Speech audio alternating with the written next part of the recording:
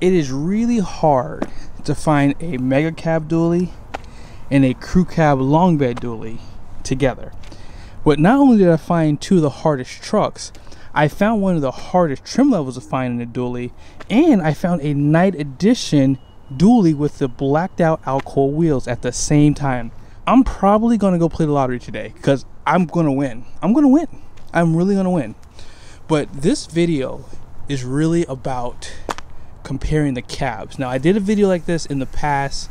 The only problem with that video was I forgot to mention a few things, so we're gonna revisit this a second time around.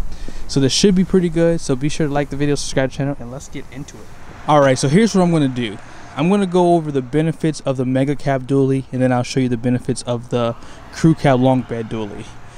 Now, the first one we have to go over, and it's kind of controversial for some of you guys, so I'm gonna do it anyways because of my channel, is I love the overall design of the mega cab dually. I do truly believe that this is the best looking truck on the market. When you lift this truck or level it, however you want to do it, and when you put 37s on this thing with these wheels, I mean, you can go with a 20-inch wheel, but I think the 17s are fine.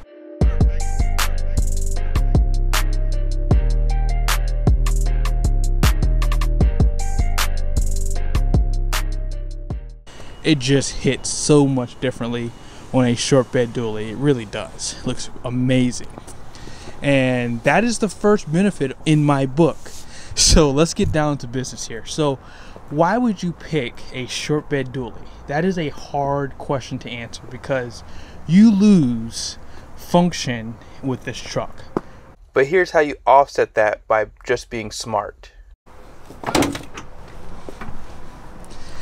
As you guys can see, this bed already has a fifth wheel hitch and a fifth wheel prep package. What I strongly recommend on this is skipping this whole setup here. So this truck does have a max tow prep package. Unfortunately, you're gonna have to skip it. Now, don't be angry, don't be upset. You can still get some of the other options that would make this max tow, like the 410 axle, the air suspension, etc., etc. But these two features I would skip, and here's why. When you think about how far up this fifth wheel hitch is, right? Think about your fifth wheel being about right here if you use this hitch, and your cap's gonna probably be about right here. When you go to make a 90-degree turn, this setup is going to really restrict you on how far you can turn in. So in other words, if you do want to make a U-turn, or if you do want to make a tight turn to back your trailer up, it's going to be a lot harder to do so. So I strongly recommend that you just skip this setup altogether, because if you do some research, you can get a B&W turnover ball, and if you install that system, you do have the option to get a offset ball. If you do use like a hitch similar to mine, I have a fifth wheel and I use a Reese goose box, and what happens is I can use a goose ball without having to use a big hitch. Now, in the event that you don't want to use that system, what you can do is you can also use a slider hitch, which would allow you to make those 90-degree turns in the event that you do need to turn around, or you do need to park your fifth wheel in a tight spot. So those are just two options that you have in the event that you would like to do so. So although that may sound like a negative, it's a good solution to be able to still use this setup without having to worry about hitting your cap, because of course that would suck. Now, what is the next benefit of the mega cab dually besides looking so beautiful? The next benefit obviously is going to be the cab size. A lot of times people who are towing big trailers, fifth wheels, whatever, their kids grow up. You know, most people start off towing fifth wheels or travel trailers when their kids are small, but as they get older, you know, they become teenagers, they start complaining about the size of the cab. Well, the mega cab does fix that for you, and here's why. Oh, I gotta clean all this out here. Hold on one second. I don't know if you guys can see it, but you do have a predominantly flat floor surface here in the middle. You can kind of see it better there. So for me, I'm 6'1". If I sat in this middle seat, I could easily sit here pretty comfortably. So the hump is not awkwardly high. So I think that this is a good setup. And if you were to compare it with the crew cab, the hump is a lot bigger. The other feature that you have is the fact that you can recline the seat. So if you do have older kids and you plan on going pretty far for travel, you can add an additional comfort function with this mega cab. Now you cannot do that inside of the crew cab with HDs. The other function is storage. Now most people know you have storage behind the seat, but some people do not know about this storage. There is a ton of storage under this seat. Do you see that? There's a ton of storage. So you can put your gun bag down there, or you can put it out back here. And they do give you a small storage compartment right here. Not that deep, not that long, but enough to maybe put like a hitch inside of there, a small one.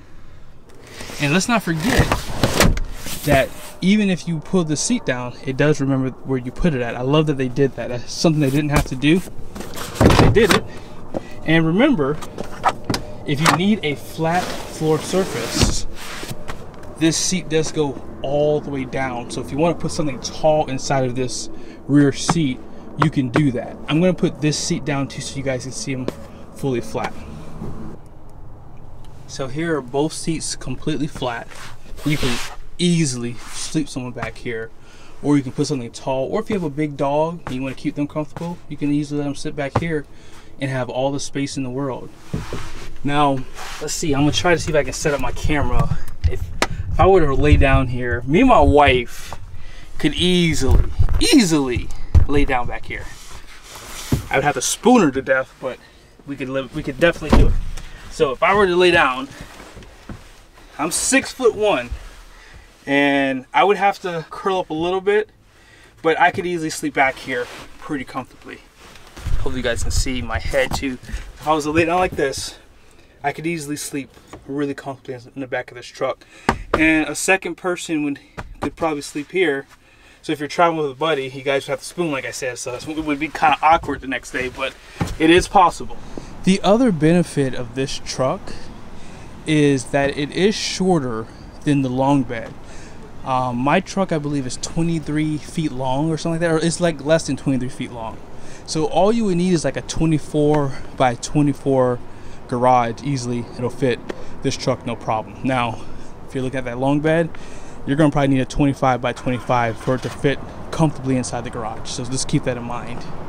Now this next one might be controversial when it comes down to a benefit, but I think there's some value add with the short bed dually. You don't see these a lot, and I do strongly believe once Ram goes away from this cab, because I'm sure in the 5th gen when it comes out, the true 5th gen that is, I think that they're not going to have a need for this mega cab anymore. So I think that there's going to be a lot of people looking for a mega cab, number one, but number two, you won't find a lot of them with the dualies. I rarely see these trucks on the road, and when I do, it's like seeing a Ferrari for me.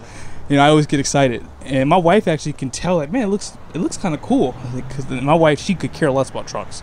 So for her to actually be able to point out that there's something different about it is pretty cool, because it has a shorter bed. But apart from that, that's the only real benefits of the mega cab. You know, you have that shorter bed, which gives it a shorter stance. It should also make a tighter turning radius with a shorter wheelbase in comparison with the long bed. And yeah, if I missed anything, be sure to tell me in the comment section. Now let's go ahead and get to that dually over there with the longer bed. Man, so where do we begin? Let's start at the back like we did on this truck.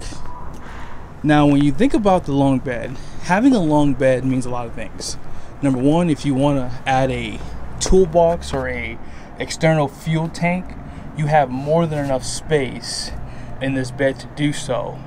And also, hey, if you do find a truck with a 5th wheel prep package in it, it doesn't matter, because you have the clearance to be able to make a 90-degree turn without it having to hit the cab of your truck.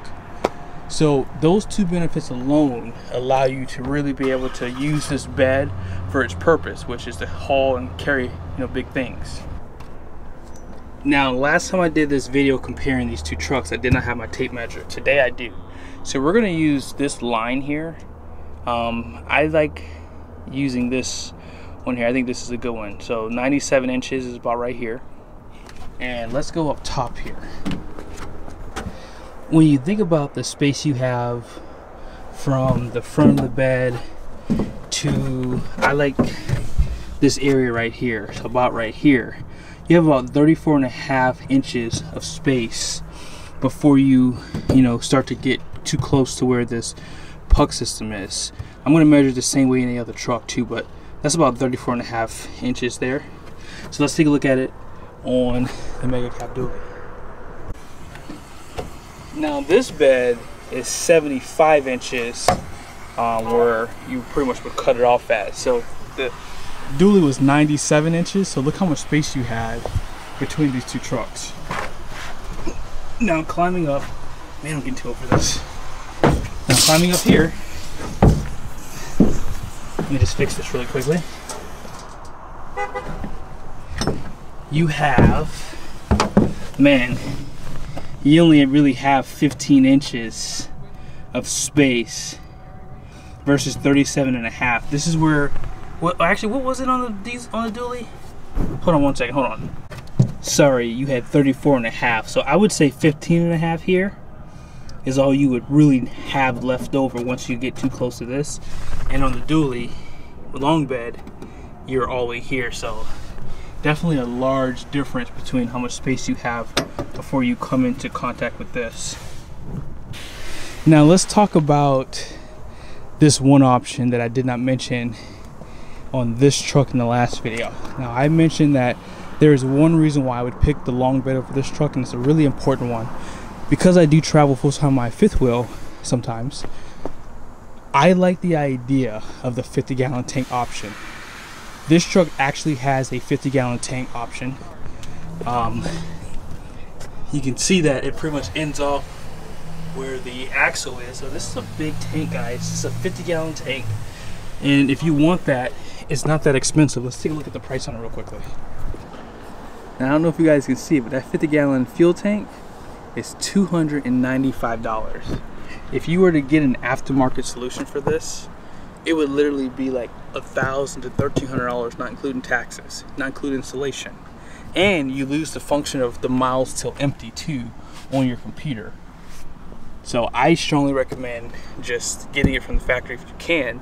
And you have the option to put an additional 50-gallon tank in the bed because you have the space. That's 100 gallons of diesel. In the Mega Cab Dually, you cannot get that option. You only can get that option with a long bed truck. And of course, as you know, this truck does not have that option. Now, this cab is roomy enough because this is a big truck, obviously, right? One benefit they have is you do have a 60/40 bench out back, so the seats do flip up. They also give you these trays that you can pop up if you need to get a solid floor surface. And this is sturdy enough too to allow one person to sleep back here. And another piece to the pie is you do have storage on this side as well. Let me show that to you really quickly. Here's the storage on this side. On that side, you do have a subwoofer. And believe it or not, you do have a little bit of storage under the seat right here. Now, it's not deep, it's not tall. You probably can put an umbrella back here. You probably can put a receiver hitch out back, but not a lot of heavy, big stuff can really go back here. Or it could be somewhat heavy, but it just can't be big. And if that isn't enough, you do have these in-floor storage compartments. And hey, some people use these as little ice boxes too. If you do go to the beach or something like that, you have one on each side too. Before I show you the weight capacities for these trucks, I want to show you some of the information online for measurements, wheelbases, things like that. So let's go ahead and look at it really quickly. On the left side here, I do have the crew cab 8-foot box, and then I have the Mega Cab on this side. Disregard these two trucks on the right hand side, but as far as the exterior length goes, it's going to be 260 for the 8-foot box, 249 for the Mega Cab. Exterior body width is 79.4. It's going to be the same thing for the Mega Cab. Now, as far as the height goes, looks like the Mega Cab has about 10 inches of height over the 8-foot crew cab. As you would expect, the wheelbase is going to be longer for the 8-foot bed crew cab by 9 inches basically. And here's the front track. It's going to be the same. Rear track is going to be obviously the same too. Now, as far as the turning radius goes, I did show this to you in the video, but it's a little bit tighter with the Mega Cab. Now, as far as the pickup bed goes, as you guys can see, you lose a lot of length with that. Now, as far as the minimum width, I'm not sure how they measure minimum width, but the minimum width is a little bit lower on the Mega Cab 6'4" bed. Now, pickup box maximum width, you guys can see you do lose some of that width with that shorter bed, so just keep that in mind. And then of course cargo volume is a big difference there. And just take a look at some of the other things here. Some of this is for the interior. You do pick up some interior space with the Mega Cab, so be sure to go online, check out some of these dimensions too, and if you like, just pause it and let's get back to the video. I did a video on both of these trucks, so most of you guys probably already seen these numbers. But no matter how you slice it, both trucks are going to have the exact same numbers. So this truck's going to have a 6,000 pound gross ax weight rating in the front. The rear is 9,750 pounds with a 14,000 pound GVWR.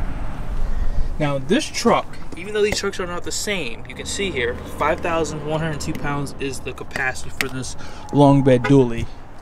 Now if you look at it for the Mega Cab, you're going to have the same gross ax weight ratings and the same gross vehicle weight rating, but this number is going to be slightly lower because of the Mega Cab configuration. So 4,956 pounds.